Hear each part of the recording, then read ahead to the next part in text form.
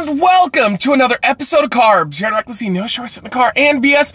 Welcome to be Carbs, Matt's on here. We are going to be trying something I bought a couple months ago when we were in Texas for CraveCon. I got this in the airport. It was really expensive. I mean, for what it is, it's expensive. It is $9 for this thing.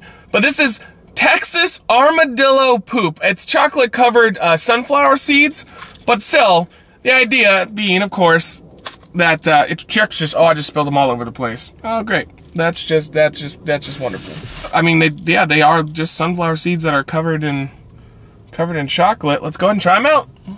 It kind of tastes like a cardboard box, how it smells. I worked at UPS for about a year and a half as a loader of the trucks and then an unloader, and that's the smell of the trucks.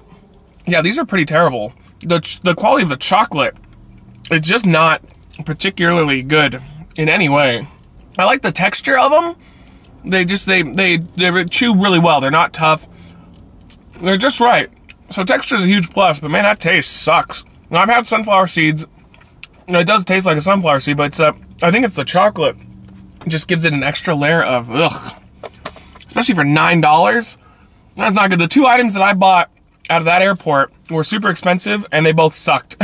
So, Texas Armadillo Poop. I'm gonna give it just a 2. I would consider this like super drunk food. If I was drunk, no big deal, then I would do it. Otherwise, I just can't see myself ever giving it a chance. Like, if it was on sale, or if somebody offered to me, I would just say no. I'd have to be drunk. So, that's it.